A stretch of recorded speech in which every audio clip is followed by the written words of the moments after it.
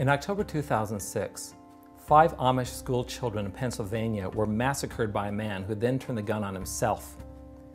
And America looked on with astonishment as almost the first response of the community was to forgive the man and his family. It seems there is plenty of company to be found in our hurt and our anger, but we're often alone on the pathway that leads to forgiveness. We want to keep the offense alive, and we believe the lie that it's our responsibility to do so until justice is served. People begin to rationalize their attitude and behavior towards unforgiveness, thinking things like, after what he did to me, forgive him? No way. Or after what she said, you don't understand, I'll never forgive her. Well, a simple definition of forgive is to let go. For example, if I offered you a balloon and a marker, and I suggested you write the name of the person who had hurt you on that balloon, and then begin to write all over that balloon the things you need to forgive that person for, how big of a balloon would you need? I've had more than one person tell me they'd need a hot air balloon for that exercise. Well, another simple definition or illustration of forgiveness is to cancel a debt, to take an account of everything that you feel owed and mark it canceled and just to let that go as well. Romans 13:8 says, "Let no debt remain outstanding except the continual debt to love one another." But how am I going to let that go? Let's look at a few things that forgiveness is not. You're familiar, I'm sure, with the popular adage, forgive and forget, but it is actually abnormal and undesirable to forget. In fact, I say you need to remember in order to forgive. The first childhood memory for many is something traumatic that's happened either to them or to somebody else.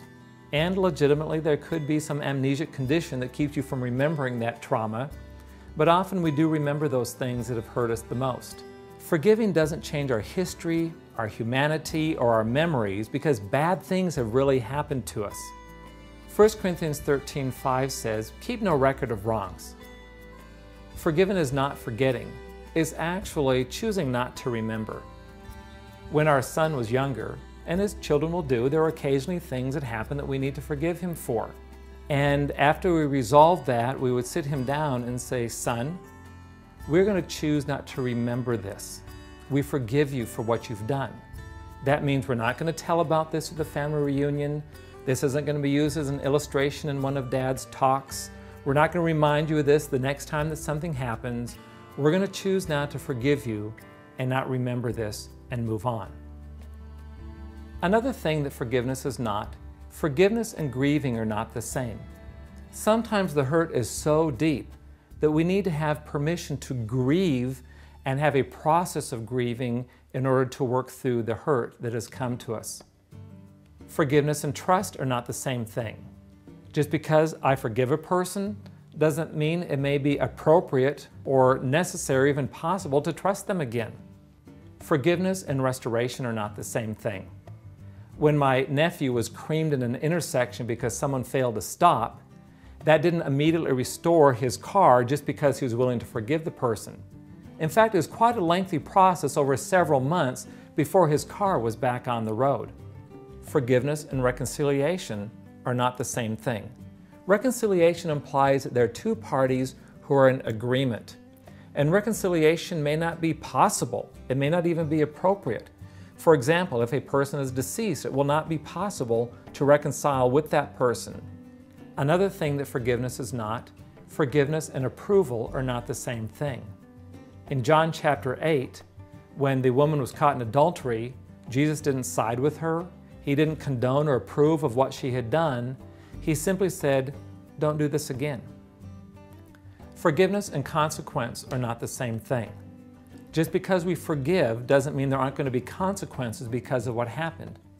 I think of the story of David and Bathsheba. There was the exposure and the shame. There was the death of the child they had borne out of wedlock. There was rebellion in his family. There was generational adultery and all kinds of woes. There were consequences because of their behavior. Finally, forgiveness and punishment are not the same. It is not my responsibility to keep an offense alive until justice is served, but it is my responsibility to forgive the person who has offended me. Unforgiveness is rooted in offense.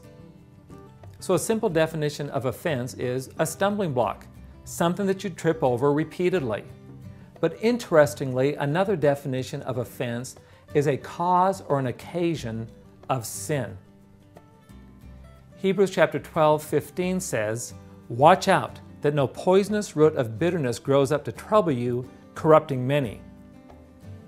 Telling others about the offense is one way you bind them to it unnaturally, and a way that you keep that poisonous root alive and growing.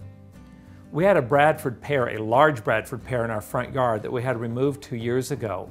And 2 years later, even though we had ground the stump and covered it with dirt and put seed in that spot, shoots still appear in the yard where that tree used to be. And the reason is, down below there's still some life in those roots. In a similar way, as long as there's a root of bitterness that is alive, things are going to shoot to the surface to remind us of or cause us to act on that offense. Well, when offense does take root and bears fruit, things can grow rotten very, very quickly. I think of the account of Jesus in his hometown of Nazareth, when he revealed who he was, and people took offense at that. And in effect, they were saying, "Who does he think he is? Isn't this Joseph, the carpenter's son?" And they became so angry about this, they determined to throw him over the cliff. Ultimately, Jesus did suffer indescribable cruelty leading up to and during his crucifixion on the cross. But even there, we can look to his response, which becomes our example.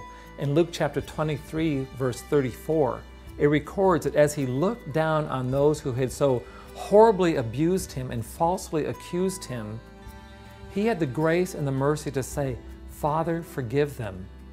They don't know what they're doing." Forgiveness is at the core of who God is and what he has done for us in the death, burial, and resurrection of Jesus Christ.